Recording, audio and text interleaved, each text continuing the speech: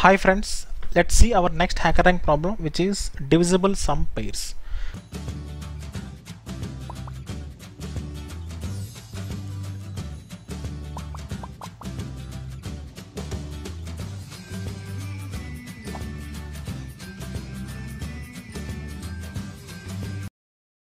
So here, the difficulty level of this particular problem is easy and the max score is 10.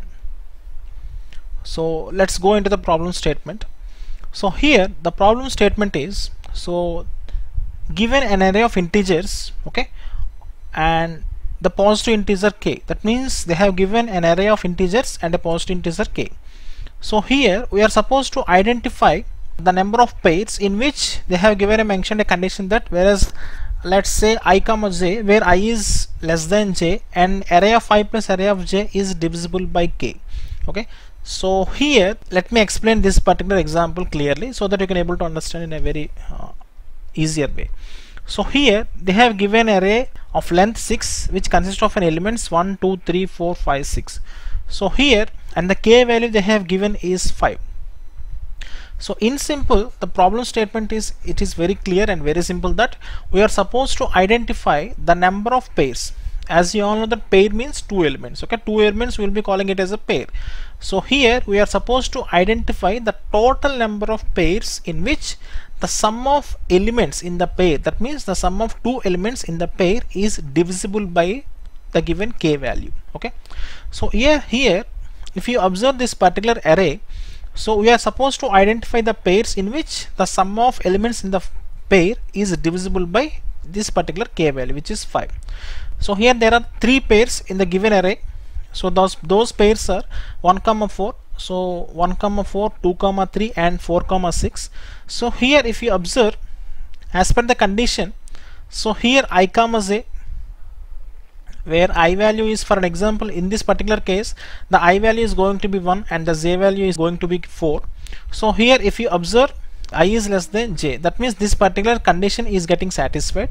And another condition is like array of I plus array of j, that means the 1 plus 4 is divisible by 5, that means 1 plus 5 is 5, so 5 is divisible by 5 and the remainder is going to be 0.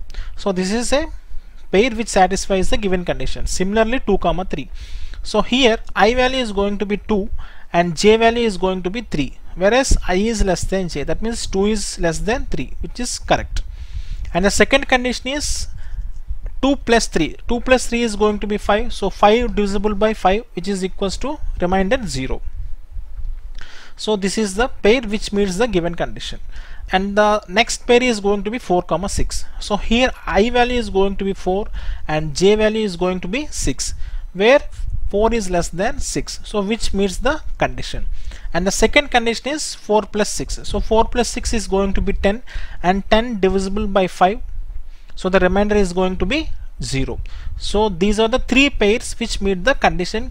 Okay, so similarly we are supposed to identify the sum of all the pairs which meets the given condition. Okay, so here they have given, that means like they have given integer n. So whereas n represents the length of an array and array is nothing but the array of integers, and k is represents the positive integer which is given over here. Okay, so now how we are going to solve this particular problem?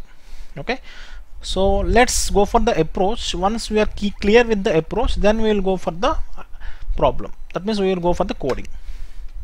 Yeah, so how to proceed with this one? So here my approach is like, it is very simple. So here initially I am going to take a for loop. Okay, so this particular for loop which runs from first element to the n minus 1th element. Okay, so whereas here the length of the array which is going to be 6, which is where we will be considering it as n, so n is going to be 6. Okay, so here I am going to take the first loop in such a way that first element to the last minus 1 element, that means n minus 1th element. Okay, and the second array I am going to take another for loop which runs from the second, that means the index value 1 to the last index value. Okay, so it is going to be a bit complex if you are discussing in this way, so let us go into the code and you can understand how the things works actually. Okay, so let's start coding. So here as usual I have selected the language as JavaScript. So let me select the side by side view. so it will be easier for us to go through the problem statement and we will go for the coding parallelly. So as usual, let's check what's the input is.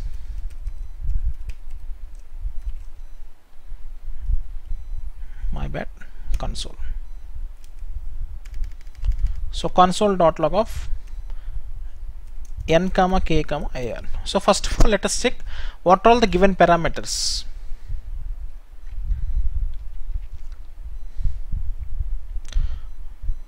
Okay, so let us see. So the n value is going to be 6, which is nothing but the length of the array, and k is nothing but the positive integer, and er is nothing but the given array. Okay, so these are all the three values which they have given in the problem statement. So we can go with the solution. Yeah.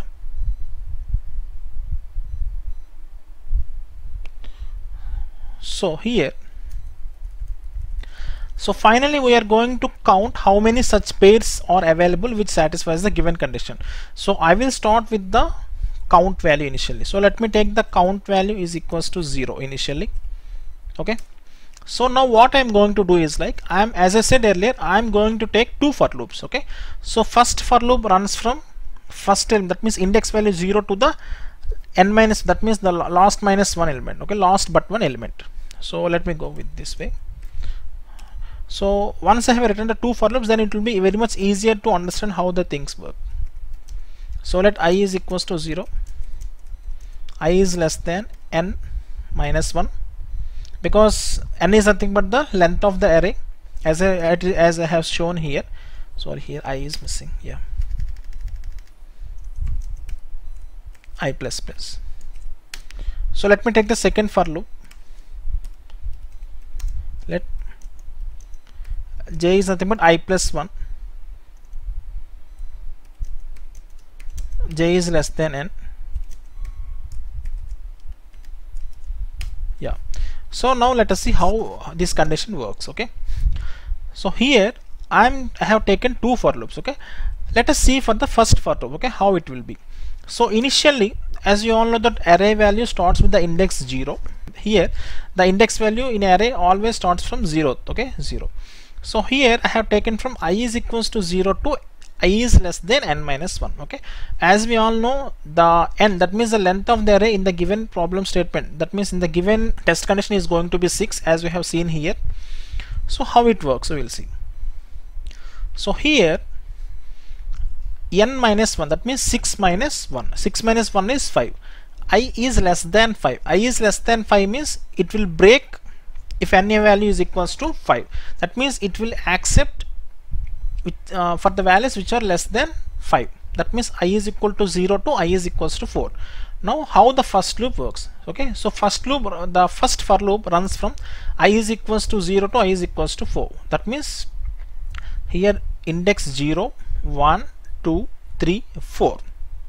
Okay, so as I said earlier, the first for loop runs from the first element to the last but one element. So here I am going to run from I is equal to 0 to this particular n minus 1, which is the last but one element. Now I am going to take the second for loop in such a way that j is equals to I plus 1 to j is less than n. That means, as here they have mentioned the condition that I value must be less than j, that means j value must be greater than I.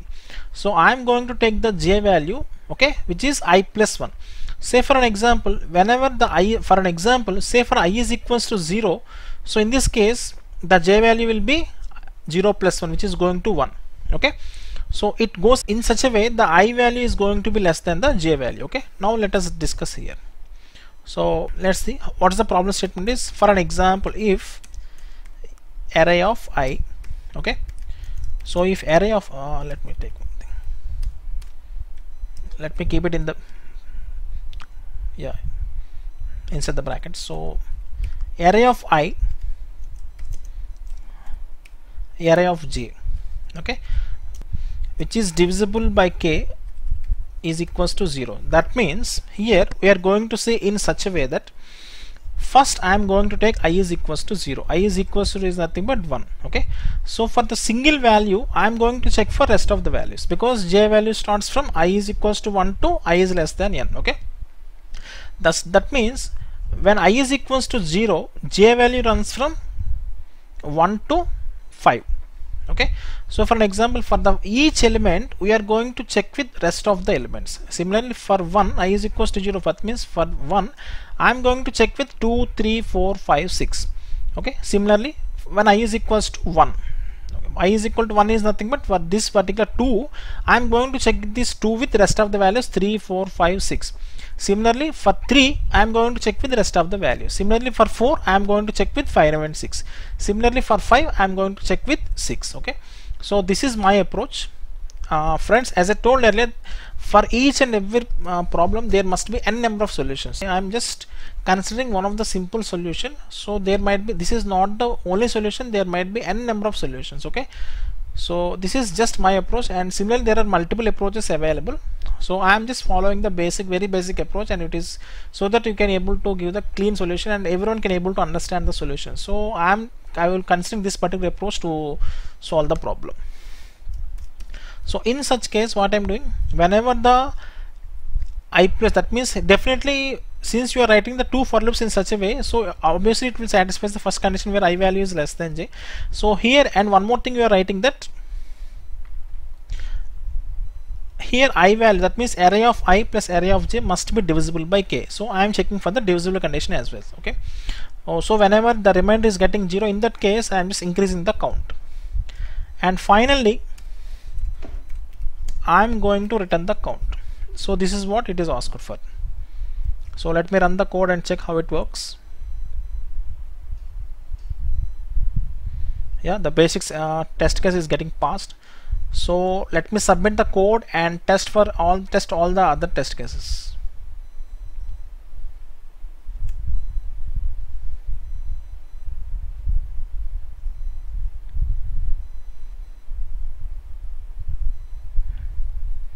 Yeah, it passed. Yeah, there are total 19 test cases, so my solution passed all the test cases and I won 10 points. Okay, so this is a very clean approach and you can try with other solutions as well. Thank you. We'll continue with more problems in the next session.